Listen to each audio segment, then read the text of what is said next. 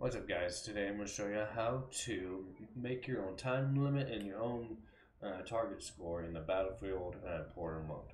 So once you get into your game that you want to create and you get all the way down after you get past the core game mode and you're doing your modifiers and then your weapons and you get down here to the rules editor,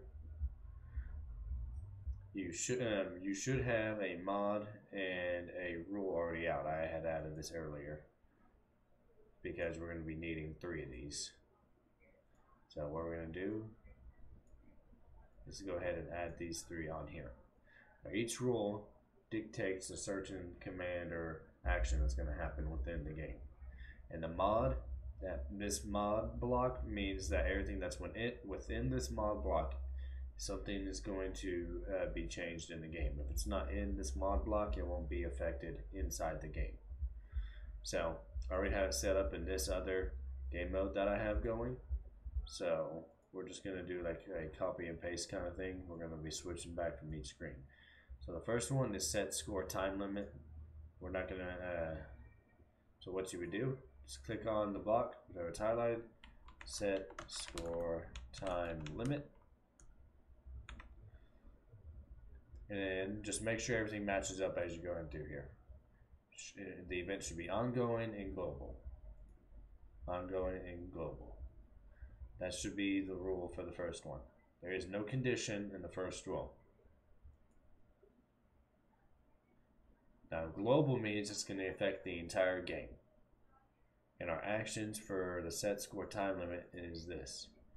Enable the default game mode scoring, which is true. We want the default scoring to be made, so 1 kill equals 1 point. When it's counted towards tickets, especially for something like TDM, which is what this game mode is. So to find this, as you can see, it's yellow. So yellow equals yellow. But faster way to do it is just right here.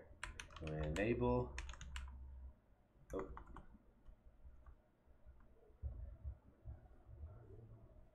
We want to enable default game mode scoring. So enable default game mode scoring. I'm just going to snap that in place. Then we want to find this boolean, which you can click help. It's a true or false value, which is green, so you're going to come down to the greens. Well, there's like a lot of greens. And if you come up here and you try to type in true or false, this doesn't come up. So if you type in, so what you need to do is come down here to the literals. This is where it's at. Even if you were to type in boolean, it doesn't come up either. So if you try to search it by true or false or boolean, it won't come up. But it is down here in literals. You're going to need 3 of these number ones, one for the time limit mode, one for the target score, and then one down here for each. This block right here tells you that this block right here tells you that when a player kills someone, they will add 1 point to the score. So come back over here, come to our literals. We know we're going to need 3 numbers, so we can duplicate this 3 times. We need to go back to our literals. We need 1 boolean, and we want it to be set to true because we want to enable it. Then we are going to set the game mode limit and the game mode target score. So we're going to find both of those. Game mode, set game mode time limit, and then game mode target score. Yeah, you can just snap and drag and everything will connect. As you can see, game mode time limit set to 900, game mode target score set to 1000. It doesn't matter which order you have these in, but just for sakes and purposes, we are going to switch these two around. Now, the time limit, this is in seconds. So if we want it to be 6 minutes, 6 times 6 is 36, so we just need to do 360 seconds, so that's 6 minutes.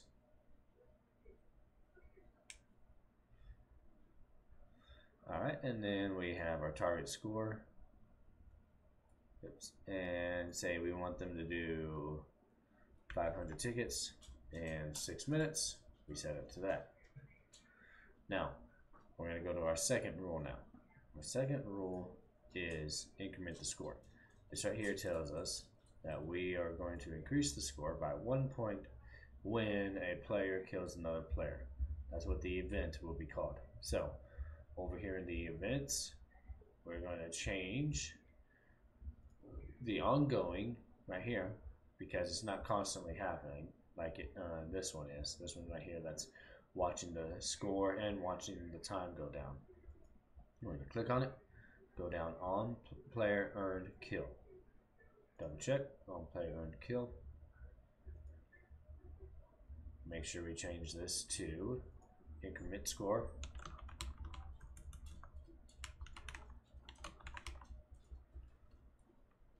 And then we want our condition. We're going to need 2 of these, so we're going to go ahead and go to rules. Conditions will always be tied in with the rules, always. So we're going to bring it over here, duplicate it, go ahead and snap these into the condition spots right here. A condition means that certain things need to be met before the action happens. So, in our rule increment score, these actions need to be set. We need to set the mode score, and then all this info, it will be calculated to increase it. Now our condition is not equal to,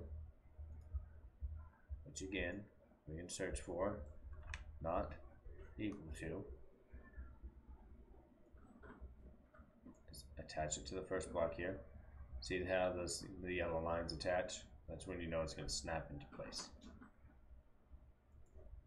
And then we're going to get the team ID and the event player.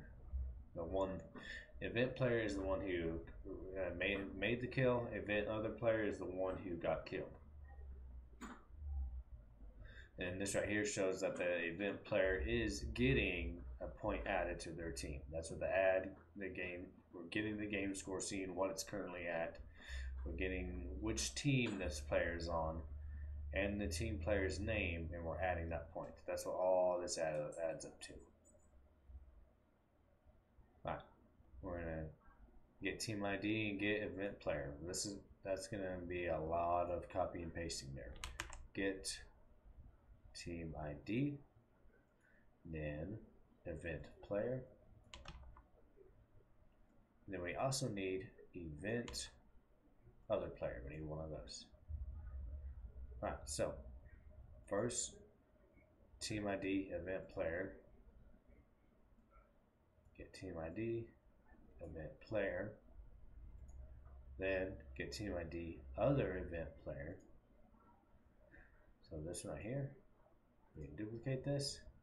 We can go ahead and drag that event player out, hit this, and attach this into here. Now this first condition is done. Now our action is set game mode scoring.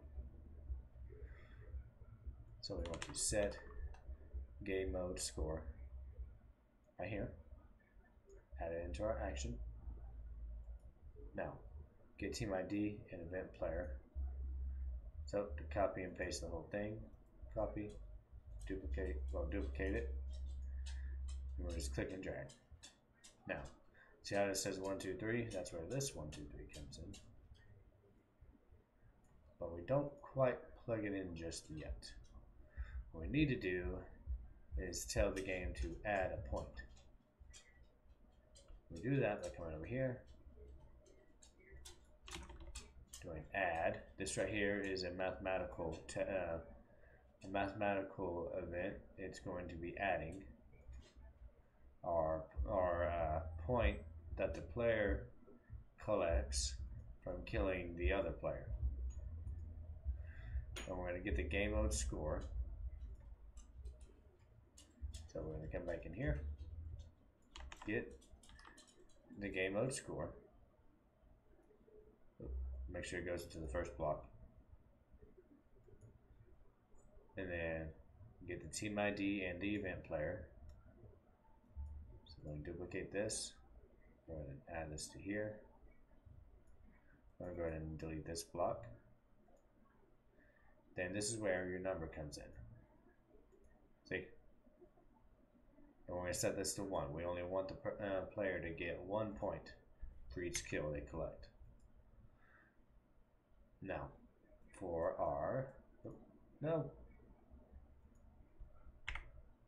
our last rule, it is going to be check win condition. Check win condition. Now the event is going to be on player killed earned. Player earned kill. Same as the second one. Now our condition is this. When the game score equals the game limit score, our target score, what we're trying to reach, we're going to end the game. So we're going to get equals from our math section, which if you go ahead and click on math, we already know what we're looking for.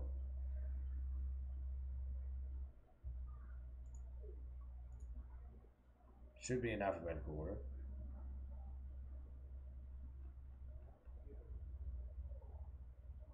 But okay, you can still go ahead and type, so equals get game mode score, get team ID, and get event player. That's the same exact little block we have up here, this little triple stack block. So what we can do is click on this, see how all three are highlighted? We'll go ahead and duplicate that. And boom. We don't have to search all through here for each one of these blocks and drag them out. We already have it set up. Alright. Make sure our mod is attached. Trying to zoom in. Alright. And then we want to get the game mode target score. We want to find out what the game mode target score is. Get game mode target score right here. Right here. Alright. Now the action is, while we're getting the game mode target score, while each player racks up a kill, if the target score matches what we just reached in points for a certain team, we're going to end the game mode. So it's in gameplay. We are going to end game mode. It's right here underneath the game mode, but you can still type for it. Just type in end game mode and drop it in your actions underneath your condition. Then we're going to get the team ID and the event player. The event player is the player who got the last kill or the kill within that time. The event, it's what causes the event to happen. And then the other player is obviously the one who got killed during the gameplay. So let's duplicate that again. Boom. And then we have it all here. Now these rules: set score, time limit, increment score, check win condition. These right here are just little notes for you, so that if you want to go back in and adjust these later, once you get a better understanding of everything, you know what each rule is. They're just little notes for you to know what each little rule is doing within the game. Now remember, make sure everything that you want to change in the game is within this mod block. Make sure everything's set up correctly. You can change these numbers to whatever you want them to be. I know the default target score is 100. I'm not 100% positive what the time mode limit is, but you should be able to affect those with no issue. And I haven't messed with the points. That's what this is right here, the increment score. I haven't messed with this in my game modes to see if maybe if you put it up to 2 or 3, if once you get a kill, the score that you're trying to reach will be incremented by 2. Basically, whenever I kill someone in game, instead of getting 1 point towards a goal of, in this case, 500, I'd get 2 if you set it to 2, 10 if you set it to 10. Okay, let me zoom in. So yeah, say that's 2 or 10 or even 50. But yeah, it's whichever you want to set it up at. But I haven't changed that over here in mine. Right, so when you're done, oh, I got them separated. I want to save this. This one's mine. We can go ahead and close it out of the way. But when you're done, all you want to do is hit save. You need to name it. You need to describe it, and then you're good to go. And you'll be able to hit create. So what we're actually going to do is go ahead and close this back out. We already have this set. We're going to go into here. We're going to do a free-for-all one. We're going to do a couple maps, a couple small maps. Kind of throw some random ones in here. Then, since it's a free-for-all, yeah, let's go ahead and just max it out. Yeah, see right here, once I got above 64, it says player counts above 64 not available on some platforms. We're going to go to gameplay. This right here, you can change all of these settings. We're going to go ahead and keep all these the same. We're just going to power through all these real fast. Then it's going to come down to the code. Which after you've set everything that you want to set and all your other changes, you have your restrictions to your teams. Let's go ahead and do 2042. Then we'll go into our characters. We want all of our characters, weapons, attachments, vehicles. I'm just powering through all this.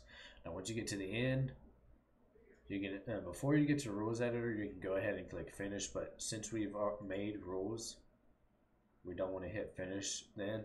This is if you start from beginning to end and not jump straight to rules editor.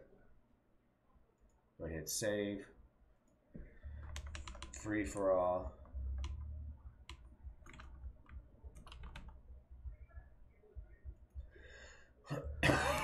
Excuse me. Then we're gonna do 500 ticket game.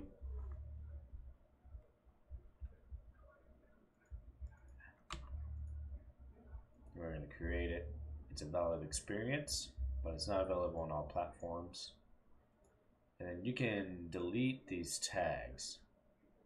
But these tags tell people whenever they join the portal servers what your game mode has changed.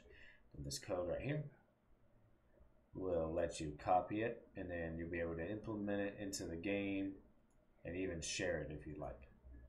You can even duplicate it or delete it. Yep, that is it. Thanks again for stopping. A little bit longer than what I wanted to, so skip around the video if you want. And I'll see you on the next one.